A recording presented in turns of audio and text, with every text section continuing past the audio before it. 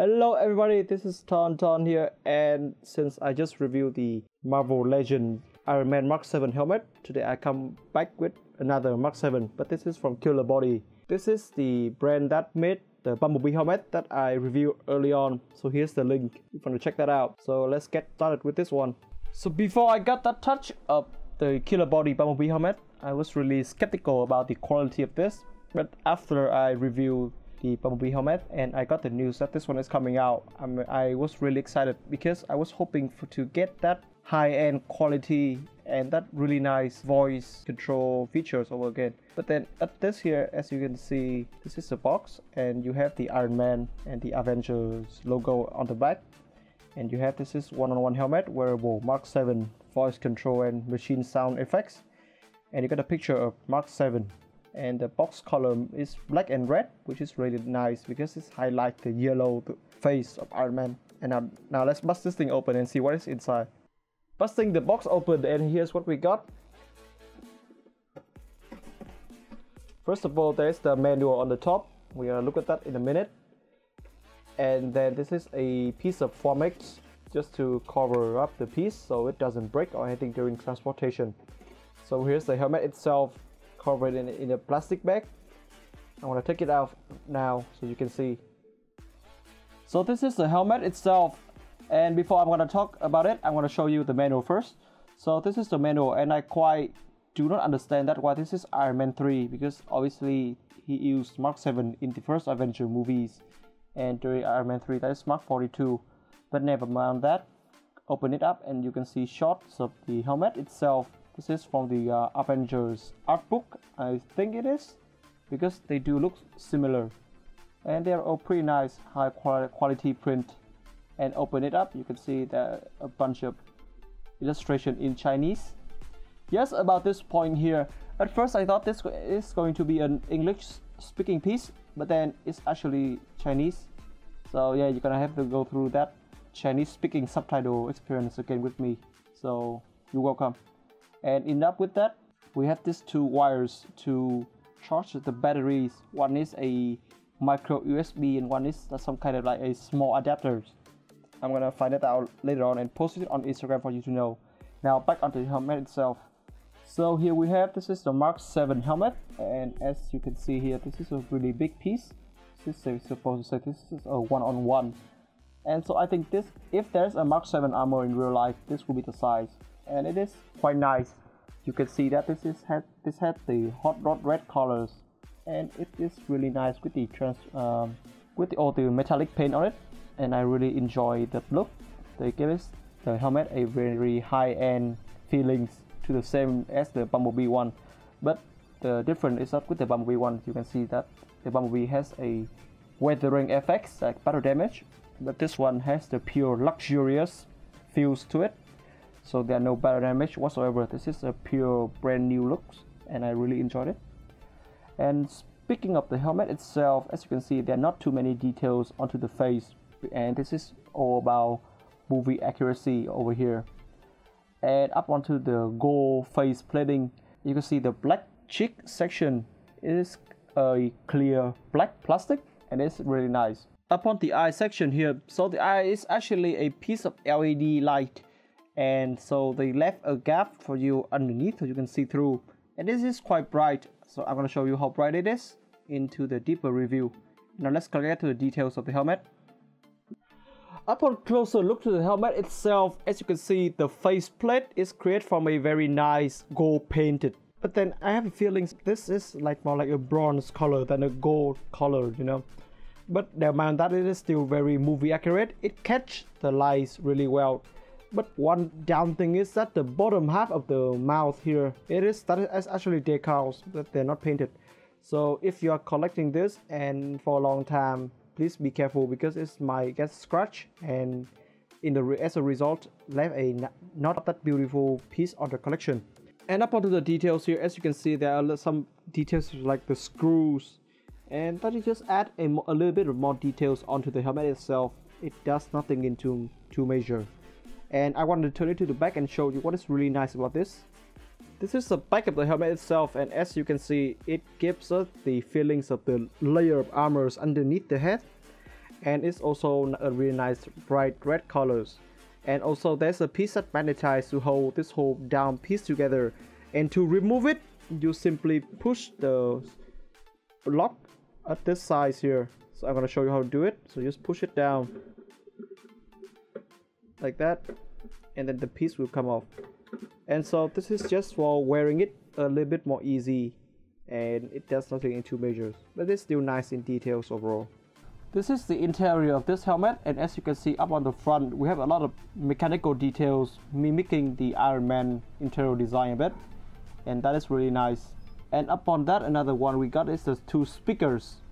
So this one is for receiving the voice control, and that one is the speaker that speaks out the sound and everything. Up on there we have the switch for turning the helmet on and off, and then we have two headsets over here. This is for the music function. And one thing that I enjoy more than the Bumblebee helmet is that they actually gave us this piece of head covering, so it actually feels better when you put on the helmet.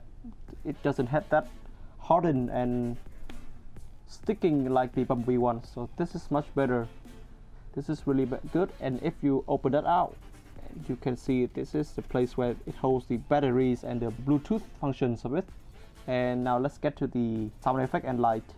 Now I will turn it on so you can hear the sound. Let's begin.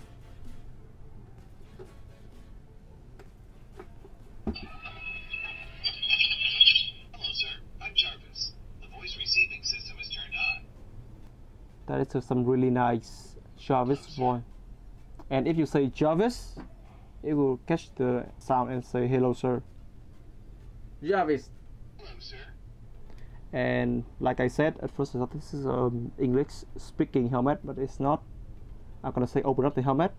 打开门嘴.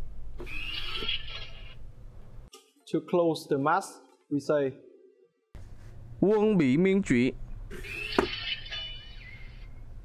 To turn off the eye light, we say 关闭眼灯. In order to turn on the light of the eye, we say 打开眼灯. So as this, when the light is on, it is really hard to see because this is the gap of your eyes, and the LED unit shine right through it, so it is really hard to see. So I would not recommend turn on the light when you are wearing it. So I only recommend like turn on the light when you display it. That looks really nice. So as the same as the Bumblebee helmet, you cannot flip on the mask when you turn it on, but rather you can do it when you turn it off. So this is off now, so I'm going to show you how to turn. You just simply flip it on like that, very smoothly. So this is the Marvel Legend Mk7 versus the Killerbody Mk7, and generally speaking they're not that different at all because this is still the same design.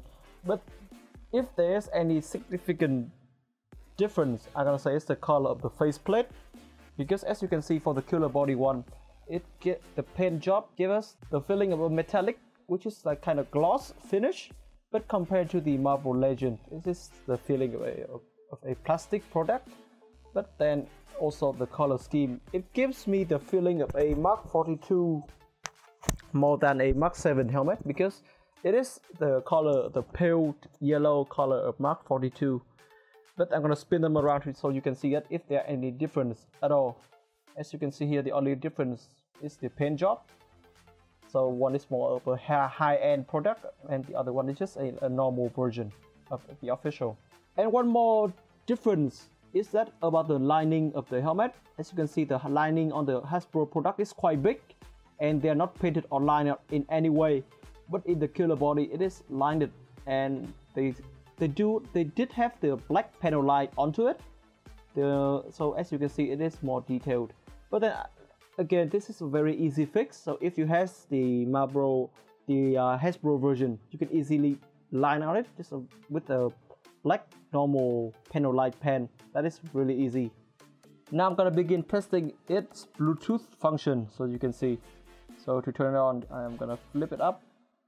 This is about the head part, and in my opinion, this is worse than the Bumblebee, because now you have to remove the head part in order to activate the Bluetooth function. So they have some kind of like sticking material in order to stick the head part. So I want to remove it all the way through so it is easier to access the Bluetooth. So that is the Bluetooth. So this is the KBMV Bluetooth. This is already connected, and I'm going to try to play something. Show yourself, sir.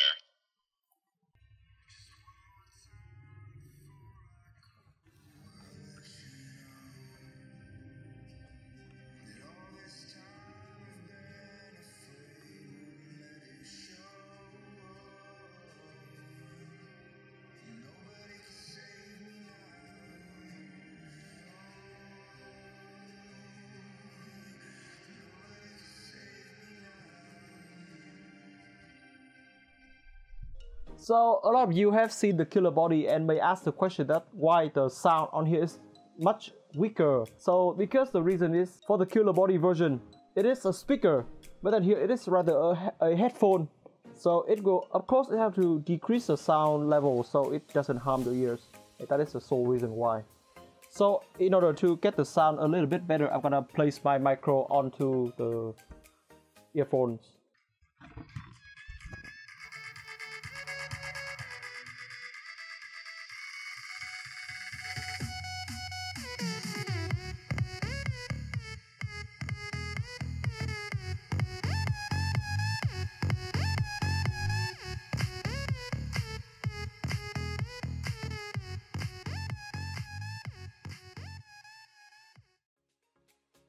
The end of my review today. I hope you enjoyed this video because again, I know this I already reviewed an Ironman helmet before, but this is another high-end product that I want to introduce into you guys. And unlike with the Bumblebee helmet, you can still order this at the official website of Killerbody. So what do you think of this? So give me a thought in the comment section below, and be sure to subscribe to my YouTube channel and follow my Instagram.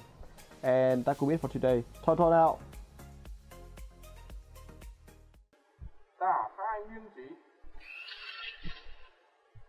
公里面积。